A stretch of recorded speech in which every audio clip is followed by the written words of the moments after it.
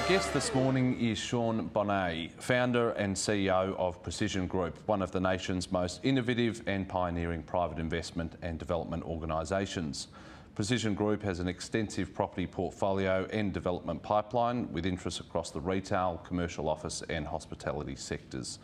Precision Group has a major financial interest in Prezi, the leading e-gift card provider that has a significant customer base both nationally and increasingly internationally. Additionally, the group is a major shareholder of SkyFi, an Australian software technology company providing analytics and data-driven marketing products. SkyFi is listed on the Australian Stock Exchange with an international presence in the UK, North America, South America and South Africa. Shaun is also a non-executive director of iSelect, an ASX-listed consumer comparison service, managing director of Lenders Direct, a private equity finance company, and the chairman and non-executive director of Litigation Lending Services, a litigation funding solutions provider.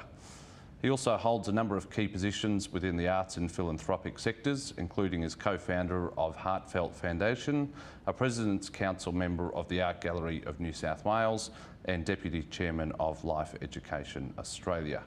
Shaun is also a qualified barrister and solicitor of the High Court of Australia. Shaun, it's a pleasure having you on the program this morning. Thanks for your time. Let's begin with your perspective on the current environment. What is your reading on the strength of the Australian economy at the moment? Thank you for having me, Rob. Look, I think we're living in a blessed country. It's been 12 months of a lot of uncertainty all over the world.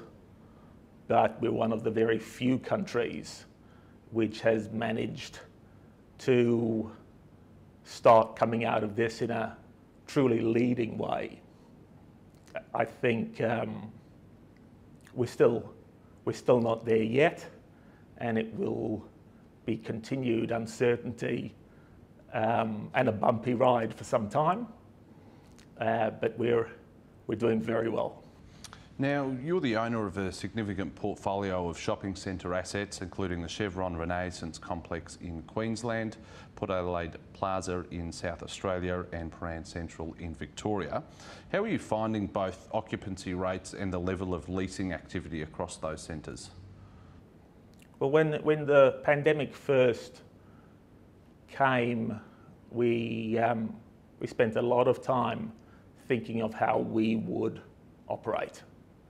And we came up with the perspective that rather than be reassessing things on a week-to-week or month-to-month basis, that we would take a 12-month outlook and really preserve our assets and our tenants as best as we could, ensuring that we didn't have any staff terminations, we didn't cut remuneration.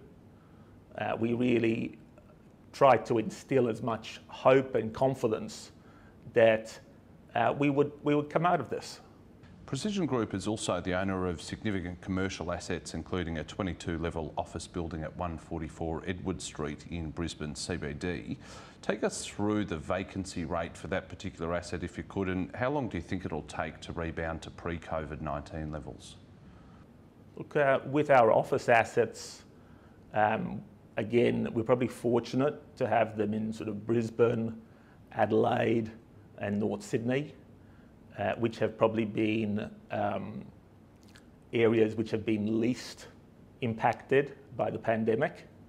So our occupancy rates during the last 12 months have amazingly risen. Having said that, our occupancy costs are significantly less than Sydney and Melbourne CBDs. And I guess with a greater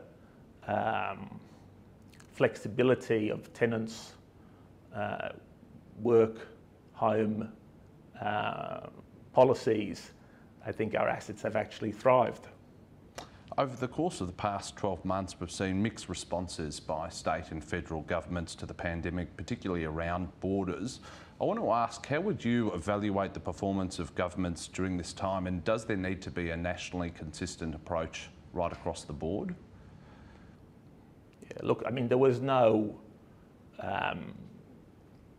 handbook for handling the pandemic, whether for business or for government. So I think it's important not to be too critical of either, and I think the Australian government has done a commendable job on all levels. It's actually quite, I think, extraordinary the way Australia has really shown what it's made of and kept absolutely vigilant during the last 12 months. From a government perspective, I think one of the more challenging issues has been the way the states have operated independently, and clearly the establishment of the processes and QR codes has been really important. I think what's needed is really to be adopting a national approach, and I think I'm very proud as having seen the way New South Wales operates, and obviously living in Sydney, to say that I think if the New South Wales model is adopted nationally, that hopefully the short-term lockdowns will be very much a thing of the past. What impact have the events had of 2020 on the broader retail industry, and to what extent will these events impact consumer behaviour in the future? Well, I think the impact's been cataclysmic. It's required retailers really to strip down their thinking back to absolute base approach of really having to work through what their models should actually be. And in some ways that's been an incredible fast-tracking retailers' business planning, and in other instances it's been absolutely devastating. It's the old Darwin's theory: if you can adapt quick enough, you will survive and thrive. I think from a retailer's point of view, the fast track of online has forced them to really come up with the fusion of their physical businesses with their online platforms. And that has created, and I think will create in the coming year, a number of hybrid models. Let's talk about Shaun Bonétt, the person. I read that growing up your mother was your inspiration. Take me through your earliest childhood memories and how it shaped the person that you are today. My mother was an incredible inspiration, as well as my dad. Focus on with my father being a medical specialist, caring for people, and my mother, who was very much into relationship building and treating people equally, no matter who they were. That left a profound impact on me to always just the old adage of treating people like you want to be treated. In 1978, you moved to Australia with your family. What were your first impressions of this new country? I think the space and liberties that we enjoy in Australia, I remember feeling quite wondrous about, having been born in London and then spending some time in Malta. Coming to Australia was really a new sense of freedom. The parks, the different cuisines, the beaches. It really was the lucky country. And following high school at St Ignatius College, you enrolled in a Bachelor of Art, Bachelor of Law degree at the University of Adelaide before also completing a graduate diploma in legal practice. What were you like as a student and what attracted you to the legal profession initially? Well, I think I had about half a dozen different professions I was interested in. My father used to tell me that I couldn't become a doctor. I think really because it completely consumed him. He was always on call, and while he loved what he did, he thought it was a real, you needed to have a special calling for it. I think what attracted me about the legal profession was really just understanding the way the law operated. It's a framework for how people interact.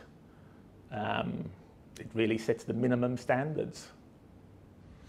Before we delve into Precision Group, I'm interested to know where your interest in property originated from. It doesn't sound like there was a family involvement within the property industry. So where did you get your start, or at least what motivated you to get into property? I think I started out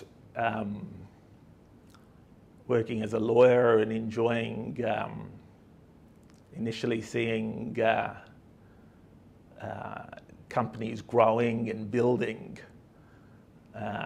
in all sorts of ways, acquisitions and development. The 90s were an exciting time initially. And however, within a couple of years, the storm clouds came, and really just seeing the absolute polarity of that. Companies being put into administration, people's assets being taken from them. It was a really dark time, and it certainly, within a relatively short time, I worked out that it wasn't for me. Having a passion for being involved in growing and developing more positive pursuits. Speaking of, you founded Precision Group in the 90s, in 1994 to be exact, as a small investment and redevelopment property business with a mandate focused on finding distressed asset opportunities that had turnaround potential. Walk us through some of the deals you completed early on during this period in terms of what sector were they in, what size of assets, and whereabouts were they located? So we were living in Adelaide, and South Australia in the mid-90s had been very heavily hit, arguably the worst state in terms of the impact the recession was having in Australia.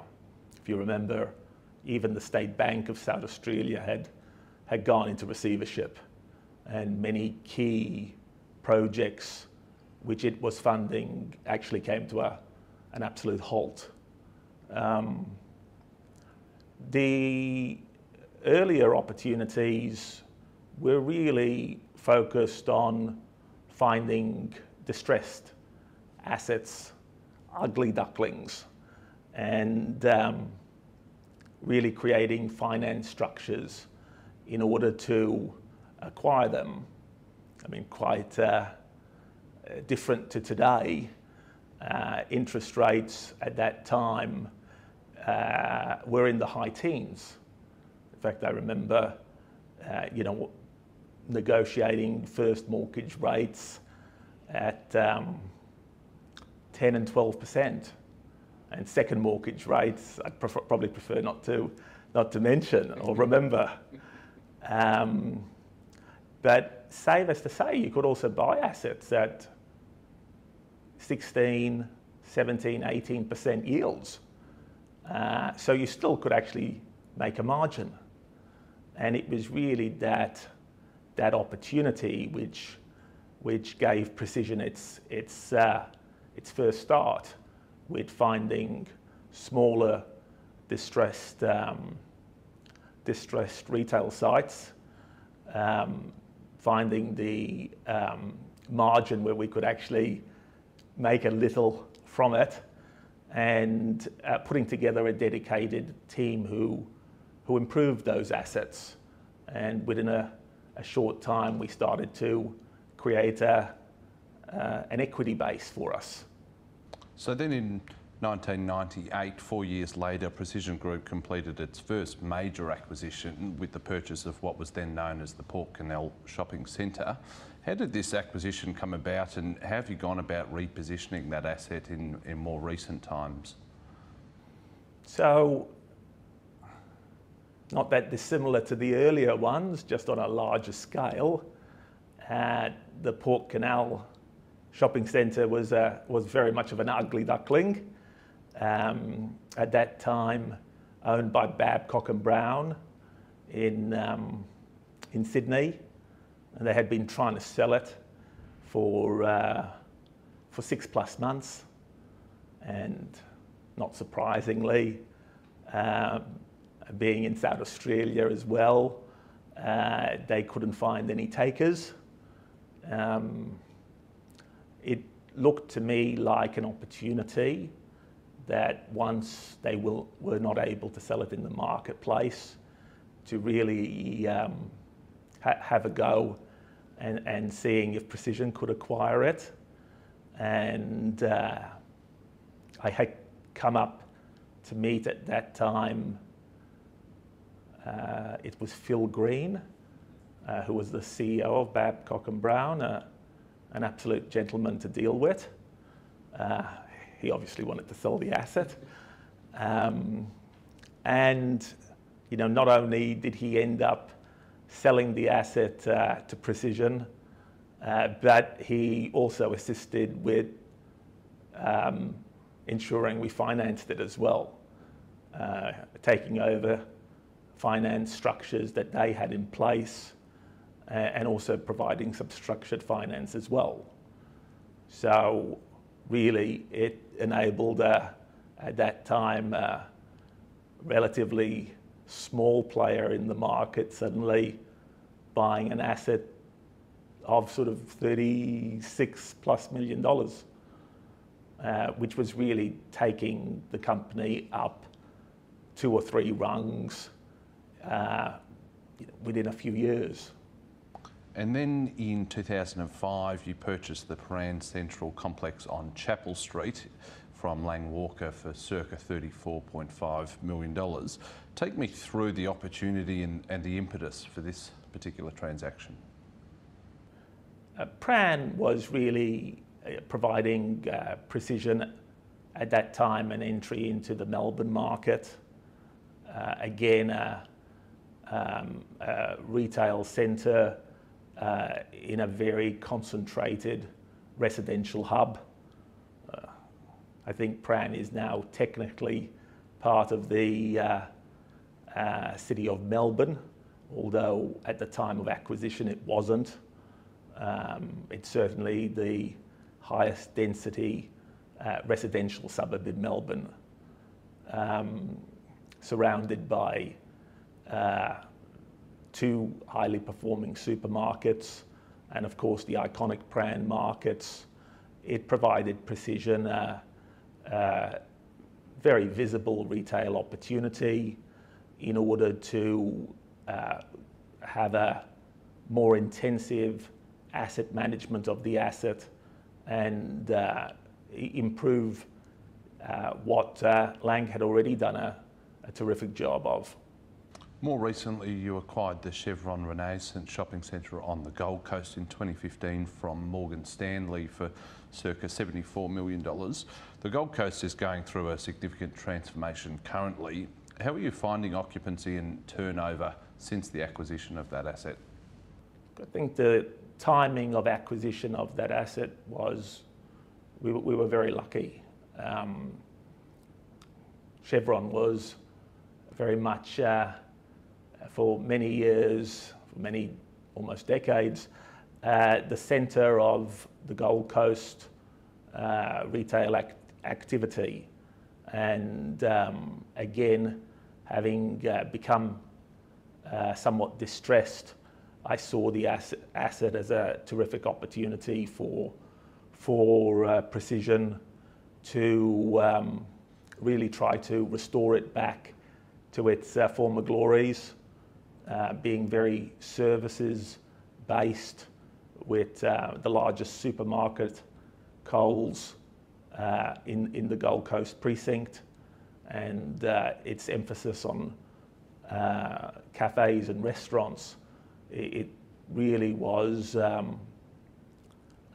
think, a really effective opportunity for us to inject funds and really focus on creating a much greater level of experience for the customers. And we're now in 2021. Where are you finding the best opportunities in the current market with relation to either your shopping centre or your commercial office assets? Again, I don't think it's any secret. I think we were very fortunate to have almost 80% of our assets in Queensland and South Australia and New Zealand. Obviously, a lot less impacted by the pandemic. So I think probably one of the greatest opportunities Precision has now is really to continue to adapt our centres to the new customer needs. The focus on the experience, the focus on feeling safe when you shop, the greater need for time efficiencies. Big is no longer beautiful. The customer wants to really get in and out in a much shorter period of time. There's a lot less dwell time. When you are acquiring or looking to acquire new assets, what sort of process do you go through and what sort of fundamentals do you consider during that period? I think with everything, not just real estate, being an entrepreneur at heart, I have quite a reasonable instinct for whether we should pursue looking at an opportunity. But once you identify an opportunity, it's all about the research. There's no substitute. Finding out as much about what you're going to acquire. And it's the old rule that sometimes what you think might be completely small and irrelevant ends up providing you the biggest insights. Let's now discuss the retail sector. In your view, what do retail businesses need to be doing both to survive the current uncertainty and then to thrive in what's an ever-changing retail landscape? As I've said, over the last couple of years, I think retailers are living in a phygital world, physical and online, and it's all about bringing those two parts of their business together. So what a number of retailers which have reacted quickly seem to me to be doing, from what I've observed, is really rethinking their logistical systems. I think almost all have too many retail stores, and they also have warehouses which are usually separated from their retail stores. So what I'm seeing is a number of those retailers looking, yes, they may be looking to have less retail stores, but they're looking now to potentially have larger shops with warehousing at the back of those shops, where those shops become their digital online supplier and also supply the store. How do you approach your relationships with tenants? I mean, what do you look for in a relationship with your tenants, and what do you think that you can offer them that makes Precision Group an attractive landlord? I think, again, it's really about taking a long-term perspective. It's one of the key differentiating factors of Precision. I think being a private business, we've enjoyed the luxury of being able to take long-term approaches with not only our assets, but our relationships, and taking the time to really understand our retailer, to really understand what they're trying to achieve, and working with them in a very collaborative way, in terms of it's not just filling a vacancy, it's really working out where should that business best be in the shopping centre. What are their best adjacencies? Working out the best timing for opening, working with our marketing team in terms of how we can be supporting them with various promotions, giving them our own observations, being one step removed from their business, giving them candid and transparent observations of what they're doing right, but also what they're not. Really, it's all about having deeply honest relationships. You were vocal last year in response to major retailers looking to shift from a fixed rental amount to a percentage of gross sales amount. Take me through why the current system remains the most efficient and effective for both parties. Yeah, look, when there are crisis times, unfortunately,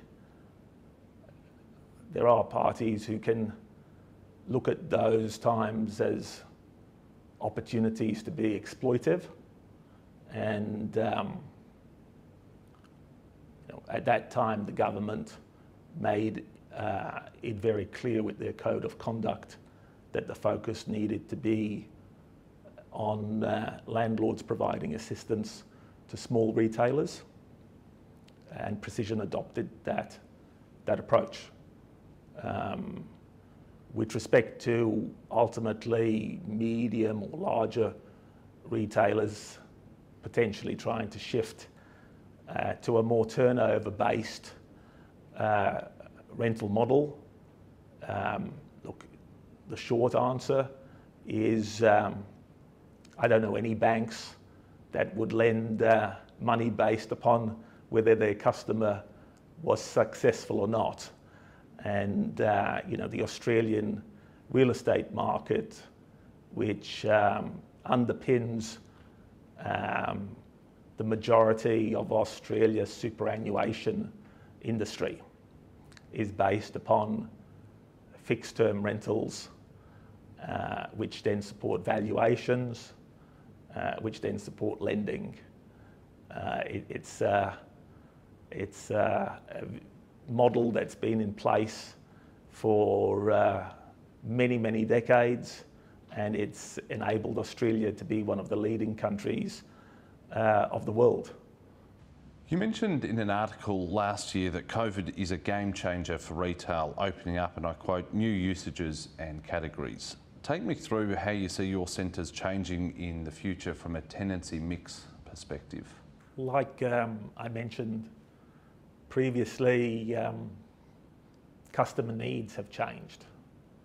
There's a much greater focus with time efficiency to bring the customer inside the centre as efficiently as possible, appreciating they may not wish to dwell for extended periods. There's knowing that the customer is likely to have done their research before coming into the centre if they're going to make any material purchase. There's the experience, the fact that the customer wants to actually enjoy the shop, actually have as pleasurable a shop as possible. You know, all these factors are the responsibility of the centre and the retailer to different extents. And this is where I think centres and retailers need to work closer with each other more than ever before. Certainly from a customer perspective, the focus on quality food products, on services, on really entertainment has never been so high, and is, I think, in my view, only likely to increase. So centres really need to appreciate that the bar has been risen, and if we are going to draw the customer away from their computers, you need to provide them something different. And that is where I think the opportunity lies. In some ways, bricks and mortar have never been, can be confident that they're here to stay, but it's really in creating that whole customer experience with the retailer that's where the future lies. Now, some estimates out of the US have around 1 in 5 malls closing over the next 1 to 3 years. I want to ask, what are the fundamentals involved in operating a successful shopping centre or successful shopping centre portfolio? I actually thought it was higher than that. And there's no doubt in Australia as well, I'm sure there will be malls that close. I think over the last couple of decades, the amount of choice that has resulted with shopping centres, with retail categories, it confuses the customer. At the end of the day, does the customer want to have 3 or 4 pharmacies in a shopping centre to choose from?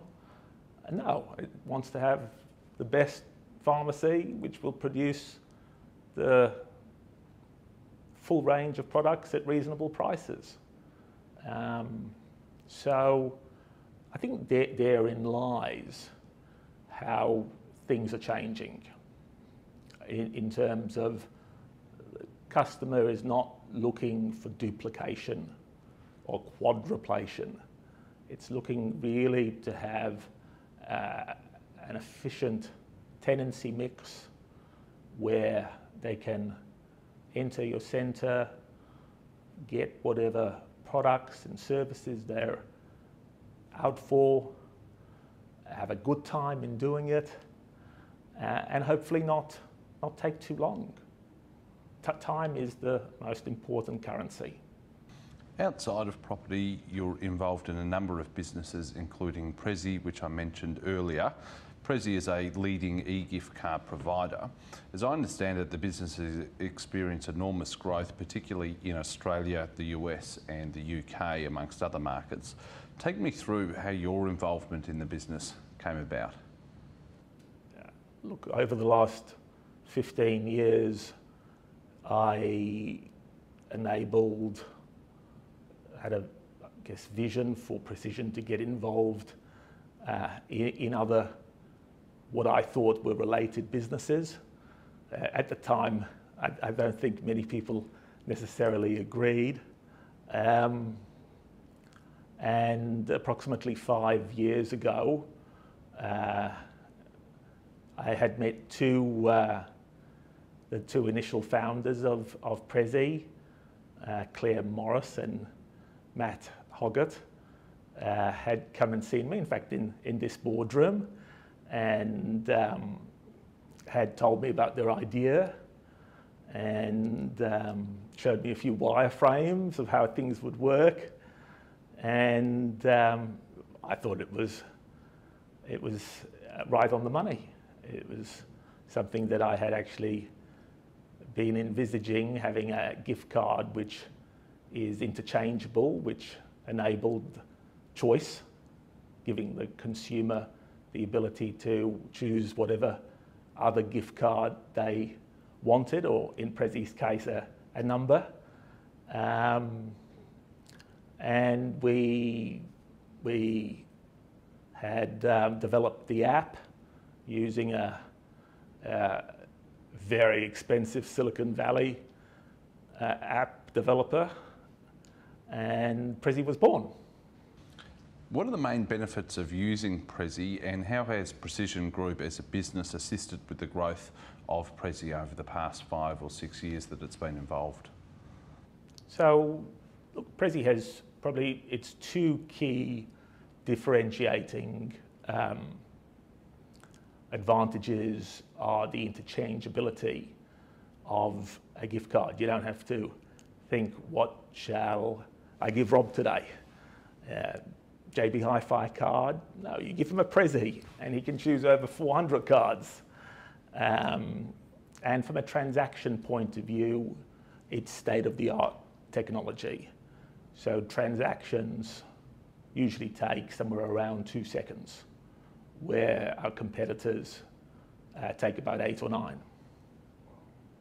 Precision Group is also a major shareholder of Skyfi, the world's most trusted omni-data intelligence company. What does this business do in practical terms? Skyfi is a data analytics business, which a lot of people look at as code for sort of the Wizard of Oz. It really, through various means, obtains data when a customer is inside a shopping centre or approaching a shopping centre or in public places in a completely legal and anonymised way, and really provides that data to the centre and retailers in order to make insights into how the centre or retailers can service their customer in a more personalised way. You're also heavily involved in philanthropic causes as well, with reference to the Heartfelt Foundation and also Life Education Australia. Take me through both of your interests in these non-for-profits and how important is being involved in philanthropy in general to you? Look, coming from a family where my dad was really in a charitable profession, he was a doctor and really cared for people 100% of the time. I think he thought probably 110% of the time. Being involved in making a contribution to the community is really important. And being in a commercial enterprise, in my view, even more important. I think it's really the social license that I think is really emerging in corporate Australia, but I think in in every country around the world to actually make, whether it be a small or a large contribution, just some contribution, some meaningful contribution to the communities that you operate in. For me, that was in starting our own family charity, the Heartfelt Foundation, which focuses really under assisting people and charities under stress, not the ones that you commonly see, but the ones under the radar. And life education, which really, I'm sure you've seen Healthy Harold, really focusing on providing our sort of young people with that sort of education, which they don't necessarily get in the classrooms, whether that is with respect to how to treat themselves kindly, what being healthy actually means, sex education, and even giving them some, or at least the beginnings of teaching of perhaps using their money in a measured and responsible way.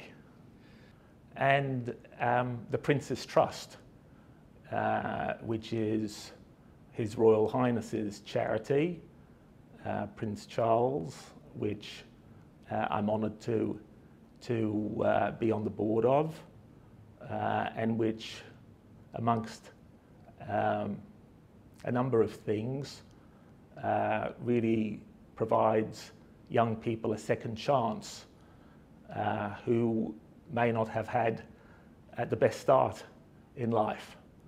It's actually the largest charitable organisation in the UK, and it does amazing work, really, even with young people who've been to jail.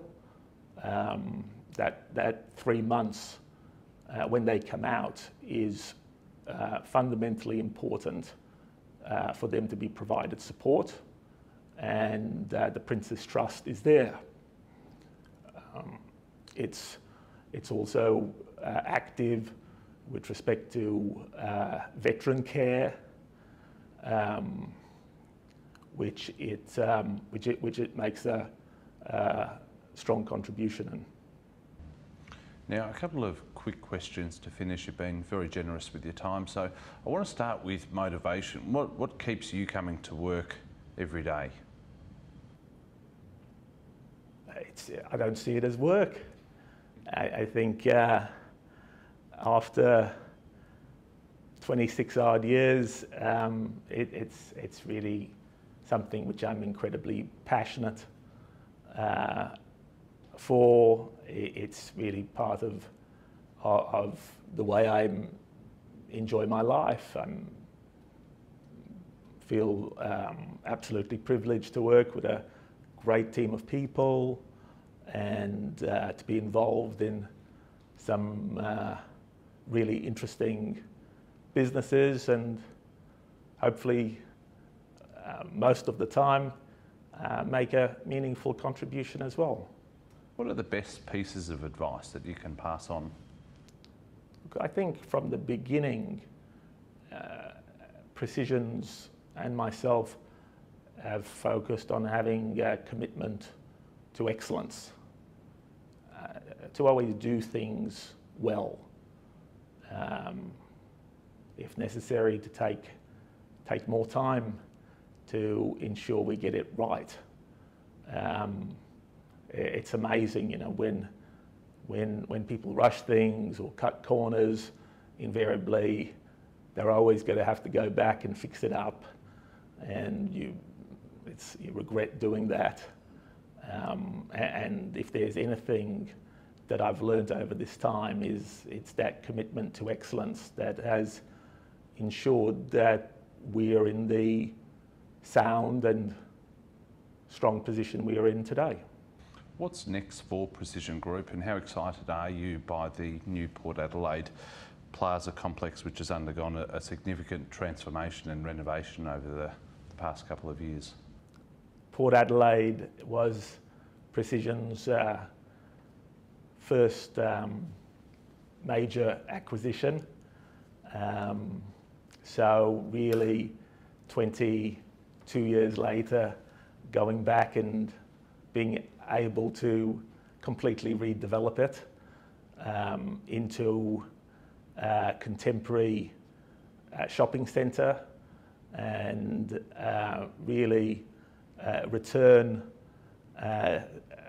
some of the goodwill that community enabled us to have over this period, and hopefully providing them a leading shopping centre has been immensely satisfying. My final question is, how would you evaluate the future economic outlook of Australia? Look, Rob, I don't think we can take anything for granted, and I think we need to always be taking a cautious and restrained approach, but we should also take comfort that Australia is one of the few leading countries at this time, and that we can be quietly confident that short of some disastrous event, that the next 12 to 24 months look incredibly promising for Australia. Shaun, it's been an absolute pleasure having a chat with you this morning. Thanks for being so generous with your time, and so good to see somebody with such social success, business success and entrepreneurial success on the program. Thanks again. Thank you very much, Rob. Thank you.